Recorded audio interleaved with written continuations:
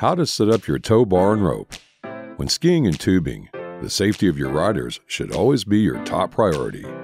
Before setting up your tow bar and rope, remember to inspect all your gear and ensure you have proper safety equipment. Start by hooking the loop in line with the carabiner and make sure both the carabiner and rope are tightly secured. Ensure that the roller is facing the rail, avoiding any metal-on-metal contact. Keep the rope together on the rear seat or deck. If you're tubing, make sure the tube is securely attached. If you're using a bar, ensure it's ready to be thrown into the water once the rider is ready.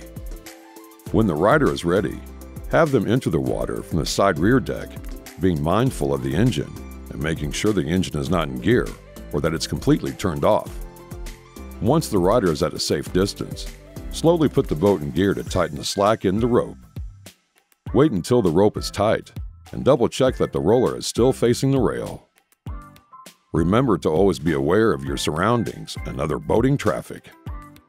Confirm with the rider that they are ready by having them give a thumbs up.